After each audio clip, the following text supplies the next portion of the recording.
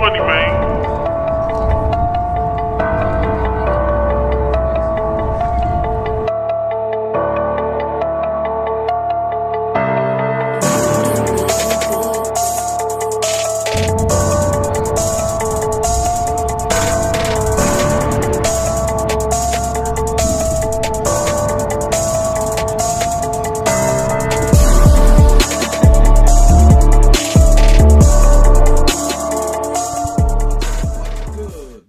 Here at the new Matt Clark.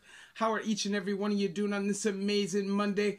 I'm doing great. My girl's doing great. My family's doing great. I hope each and every one of you are doing great. Even though COVID's back up, times are crazy.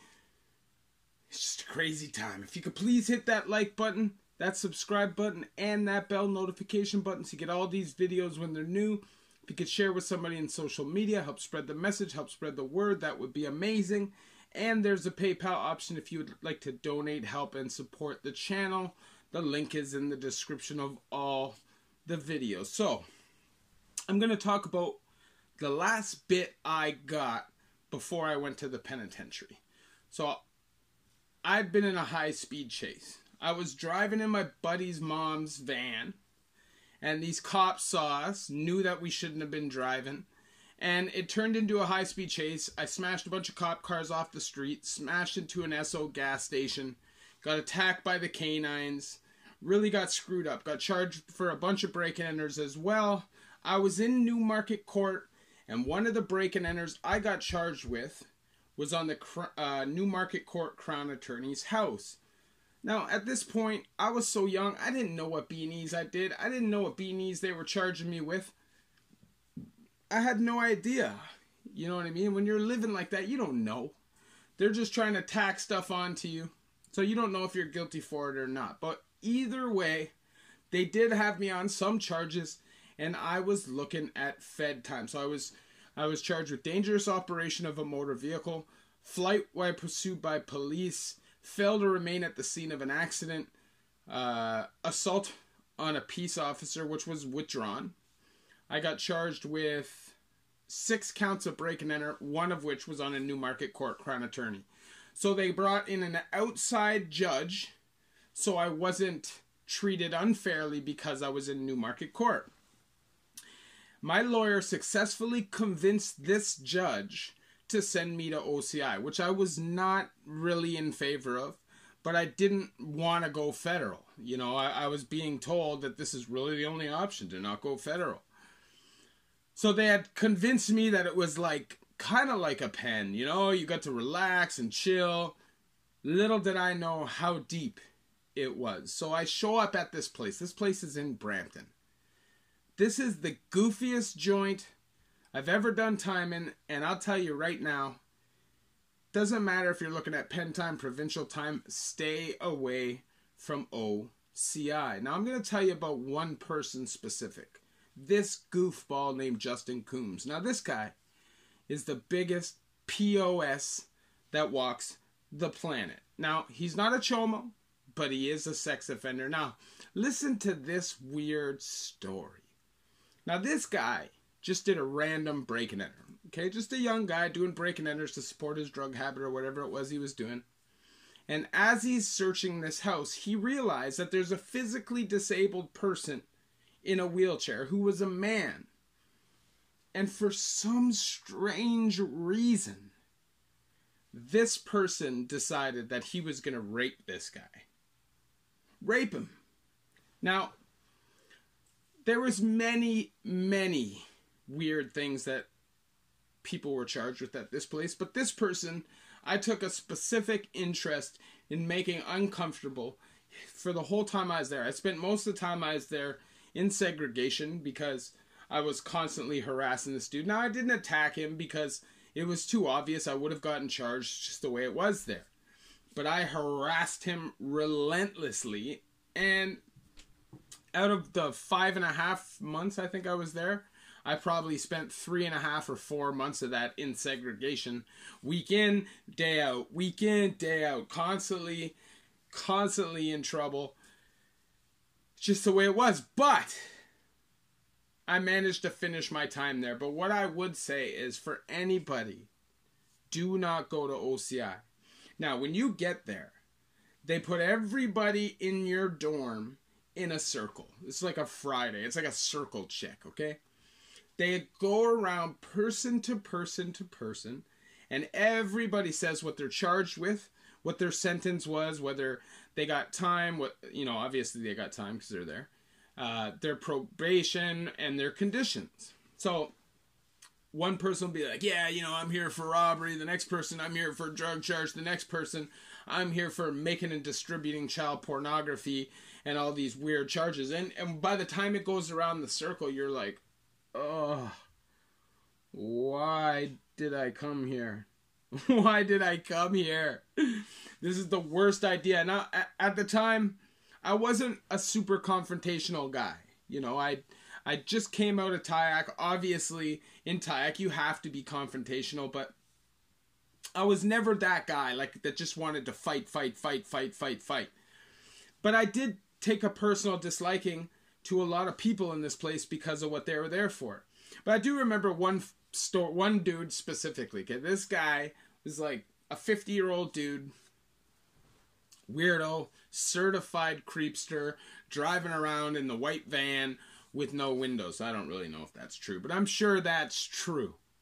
Now, this guy didn't rape anybody or molest anybody or do anything like that, but he had sexual depravity to a point he couldn't control it.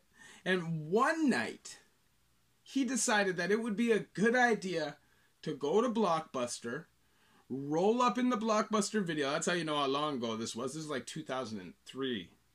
Rolled up in the Blockbuster video and popped off on everybody and just went to town in the middle of a Blockbuster. I have no idea if this place is still open. But stay away from it. They don't really offer you the help that they're supposed to offer you if you're an addict, because that's why I was there, for being an addict. Care about me. They didn't really care about the addicts. What they cared about was protecting the sex offenders. And I'm telling you, this place was rat haven. You talk to somebody disrespectfully, literally talk to them disrespectfully, and they would walk to the desk and you'd see them pointing at you and they'd be ratting you right out. So it was honestly the worst time I've ever done in my life. And believe me, I've done a lot of time. In the 17 years I've done real bad time in terms like this. I've done real good time in terms of time like Mimico Correctional. I've done good pen time. I've done bad pen time. It's just, this place though tops it off as the absolute worst place that I've ever done time. It's in Brampton. The facility's nice. The food is good. It's got a gym. It's a provincial place, but it's full of weirdos. This guy, Justin Coombs, actually was serving an 8-year federal sentence to be served in a provincial institution where he could get constant treatment for his sexual depravity. So they literally changed the rules for this guy to not only help him, but protect him. How often do you hear about them changing the rules for somebody who's a severe addict? Or somebody who's a violent person who's got mental health issues? Zero. But for some reason, for these sex offenders, they bend the rules. I'm telling you, when I was in the halfway house, anytime they bring a sex offender, there's like a whole team of therapists, counselors, cops. Like the amount of money that goes into letting these guys and bringing these guys back out, knowing they're going to reoffend time and time and time again, is just a total waste of taxpayer money. Throw away the damn key. But anyways, back to the absolute worst place I've ever done time. That is O.C.I.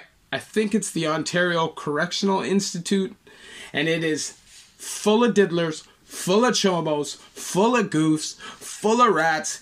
Do not go there. Obviously, I share my stories with you guys, so you guys don't have to go through these things yourselves.